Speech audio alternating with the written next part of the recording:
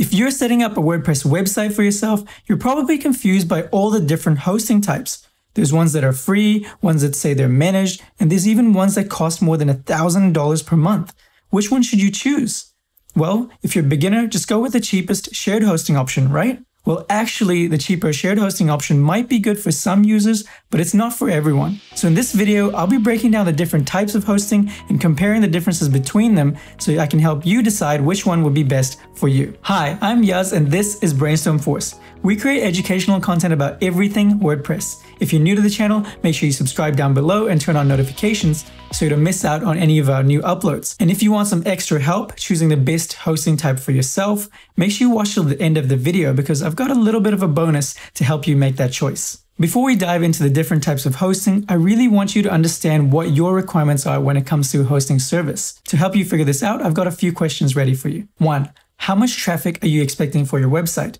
Will you be experiencing very low daily traffic, or are you expecting to have consistently high traffic? 2. What is your budget? How much are you willing to spend on your hosting plan per month? There are many different price ranges, so it's important to figure out what you're willing to spend. 3. What's your technical level? Are you a complete beginner without any experience, or are you happy to navigate while learning through online tutorials? That's how I basically learned everything I know about WordPress. Or do you have great technical knowledge with coding experience as well? 4. What type of assistance will you be needing? Will you need assistance installing your WordPress website? Will you be needing assistance managing your hosting service or server? There are hosting types that offer this kind of service for you, so it's important to know what kind of help you'll be needing. And if you know the answers to these questions, it can help you better identify the features that can benefit you as we go through the rest of this video. Now we can finally dive into the different types of hosting. I'm really excited to walk you through them, so without further ado, let's get started. First up, we have shared hosting, and this is where your website will be shared on a server with many other websites. Like sharing an apartment with roommates, you have your own space in that apartment, but the actions of your roommates will have a direct effect on the quality of your life. In the same way, if a website that shares the same server as you experiences really high traffic, it can end up making your website a lot slower. And if a neighboring website crashes, it will take your website down with it as well. And something else to consider about shared hosting again is because your website is on a shared server with a bunch of other websites, if another neighboring website experiences a cyber attack or any sort of security threat, your website is compromised along with it as well. And it doesn't matter how big your website is or how much traffic it gets, it's still compromised. With that said, shared hosting is the most affordable hosting type out there, starting at just $3 to $12 per month. It's also the best hosting type for beginners and users looking to start their first website. I think that shared hosting would be best if you're starting a small niche blog, or even if you have a small business and want that online presence for yourself. A great shared hosting service that we recommend is SiteGround. They're incredibly reliable, they're affordable, and they provide excellent customer support. And some other alternatives include GreenGeek and Hostinger as well. And here's a little extra tip from me if you're considering purchasing a shared hosting service for yourself. A lot of these websites tend to show you a very lucrative first year price for your plan, but then every subsequent year they hit you with the actual fee that's a little bit more expensive than what you paid in that first year. This can be a little bit misleading and surprising if you weren't aware of this when you purchased your plan. So just be aware of that. And another thing to watch out for is that the same websites might try to upsell you on a lot of other features that you might not need. So be careful of those two things and only pay for the features that you want.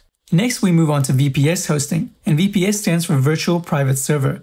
And this is where your website is hosted on a server that's specifically allocated just for you. VPS is also kind of shared in a way because your virtual private server, despite being allocated just for you, it still sits on a hardware that's shared by many other different servers. With a VPS plan, you can start at just $20 to $40 per month. You not only have your own allocated server, but you have a lot of freedom to configure it however you want with the exact amount of resources you need. And because you have dedicated resources guaranteed just for you and you don't have to share them with other users like on a shared hosting plan, you have a more powerful server for your websites. And VPS is also more secure than shared hosting because your server is now isolated from the other servers. These features make VPS the best value for money among the different hosting types. Thinking back to that apartment analogy where shared hosting was like living in an apartment with roommates, having a VPS is like buying a condo for yourself. And you have more space and freedom to do whatever you want with that space rather than living in a shared apartment with roommates. However, despite having a condo to yourself, owning one means that you have more responsibilities as well. For example, if anything goes wrong with the plumbing or you make an accidental hole in the wall, you're most likely going to be the one that has to fix those in your own condo. In the same way, the added freedom with VPS comes with a lot more responsibility. You must configure and set up everything yourself with VPS, and at the same time, if something goes wrong or any issues pop up, you're the one that's responsible for fixing them. This makes VPS a little bit less beginner friendly compared to shared hosting because you need to be a little bit more tech savvy and have that technical knowledge to run VPS. However, if you still want the power of VPS, but you don't want the added responsibility, or if you don't have that technical knowledge to run VPS, you can opt for managed VPS hosting. Managed VPS hosting is where the hosting provider will assist you and handle a lot of that responsibility for you. We'll cover managed hosting a little bit later on in this video. We recommend VPS hosting if you have a growing website with many plugins and heavy functionality. Here at Brainstorm Force, we like to use VPS for most of our websites through RunCloud, which is like a control panel for VPS that makes it easier to manage our server. And some VPS hosting services to consider are Hostinger, DreamHost, and Bluehost. These are all great options. And now we have dedicated hosting, and this is where you have a whole physical server dedicated just for you. This takes things a step further than VPS hosting, and you'll now be responsible for almost everything regarding your server. It's kind of like building your own custom car with the exact parts and performance you need rather than just going to the store and buying one off the shelf. With dedicated hosting, you'll have complete freedom to install the OS you want and configure the hardware to your exact needs. Dedicated hosting plans are a lot more secure than VPS and shared hosting because now your server is a physical, isolated server by itself, and usually with these dedicated hosting plans, you do get 24/7 support as well. Think of dedicated hosting as like buying yourself a house rather than an apartment or condo. This way you're detached from everyone else and you have that privacy and freedom to modify whatever you want about your home. And the same is true with dedicated hosting. For sure, you have the most freedom out of the different hosting types, but along with that freedom comes the most responsibility as well. With your dedicated server, you have to build it from the ground up, including the operating system, the server software, as well as all the maintenance and repairs that come along with it. This requires the user to be much more technically capable than even with VPS. And as you might have guessed, dedicated hosting is also the most expensive hosting type, starting at $150 and going up to $250 or even more per month. And another point to consider is that if you're considering upgrading your server to accommodate for a growing website or business, you're sort of confined to the limits allowed by that server. And if you want to improve upon the resources allowed by that server, you'll probably have to move to a larger separate server, and this can be a little bit inconvenient. Now, if you're watching this video, you're probably going to be a beginner level user looking to set up a small or intermediate website for yourself. And if that's the case, I can't recommend dedicated hosting for you. Dedicated hosting will be perfect if you have a very specific use case, like you're hosting game servers or if you have a really heavy media streaming website, for example. Otherwise, you're probably better off looking at other hosting types. And now we move on to a hosting type we briefly touched upon earlier in the video, and that's managed hosting. Managed hosting is when the hosting provider takes on a lot of the technical tasks related to your website and hosting and manages them for you. This can include updates, backups, and server maintenance, and some even install WordPress for you. And if we were to look at it with the same apartment analogy we've used in the rest of the video, managed hosting would be like renting out your condo or apartment, then hiring a property manager to manage everything for you. This way you get to earn while renting out your property while someone else manages the tasks and details for you, so you can kick back and relax and have that peace of mind.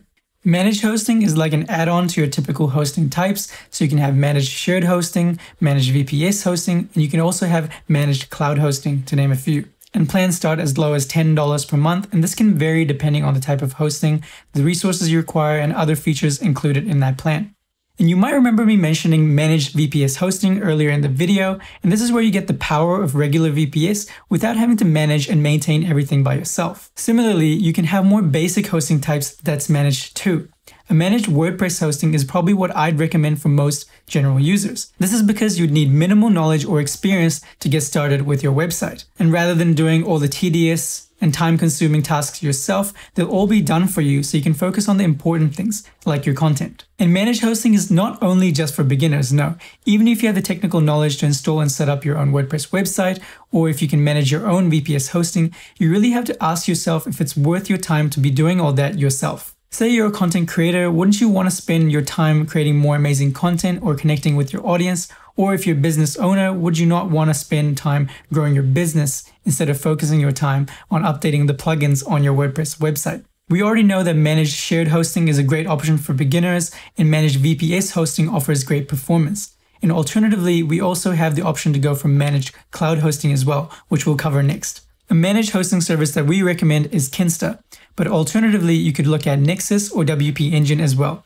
These are all really great options. Lastly, we move on to cloud hosting, and this is where your website is hosted on a network of web servers rather than on one physical server. There are some benefits to this because having a physical server does have its limitations. If you can think of shared hosting as a physical store, imagine it being the smallest store possible with only a few parking spots outside. And moving up from that to VPS, imagine VPS being an even bigger store with even more parking spots outside, accommodating for more customers. But then if you consider managed hosting, this would be where you pull up to a store in your car and there'd be a valet ready to park your car for you. And now coming into cloud hosting, this would be where you have unlimited or infinite amount of parking spots to accommodate as many users or customers that you want. Think of it like an expandable store that can accommodate as many customers that are going to come and visit. One advantage of having your website on a cloud hosting rather than on a physical server is that you have better uptime. On a physical server, if it ever crashes, you're sort of stuck and you'll have to wait for it to get fixed before you can have your website up and running.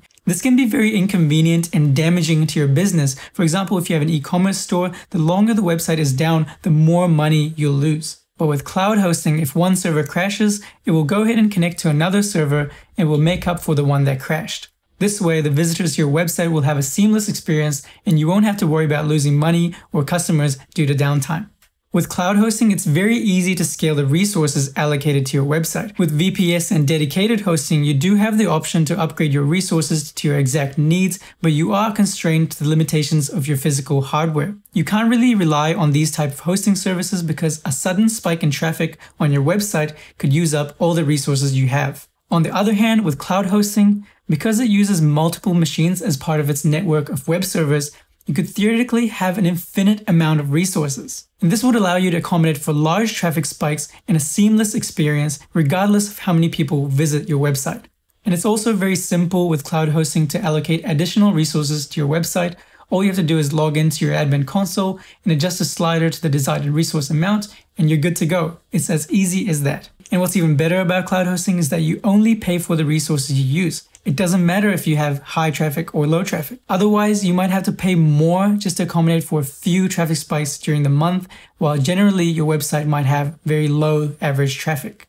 Despite the benefits of cloud hosting, it's not really for everyone because it takes a great deal of technical skill and knowledge to configure and set it up. It's definitely not recommended for beginners over something like shared hosting. However, you'll be happy to know that managed cloud hosting is an option that you can consider. This is similar to managed VPS and managed shared hosting, which we just discovered previously. But unlike managed shared hosting and managed VPS hosting, managed cloud is more like an additional service on top of your existing cloud hosting service. It's like an additional layer of help on top of your regular cloud hosting service to help manage everything for you. And because of this, it does cost a little bit more than just paying for your cloud hosting service by itself. But the key benefit here is that you get the advantages of cloud hosting without needing the technical knowledge to configure it for yourself.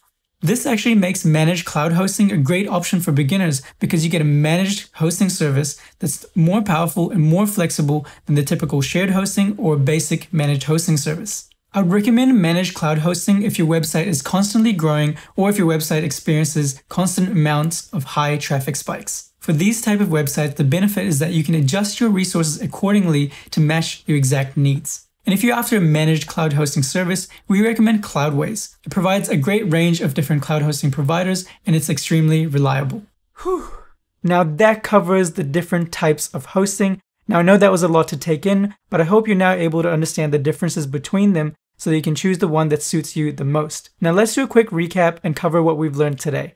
First, we have shared hosting, which was the cheapest option. It's also a great option for beginners looking to create their first website or low traffic websites.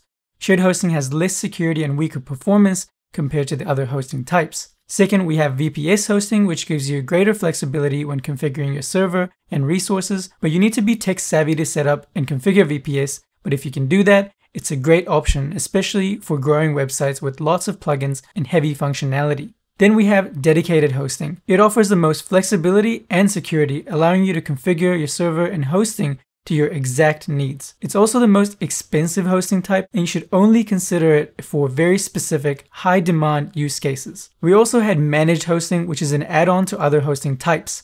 These services aid with managing and maintaining your server and website.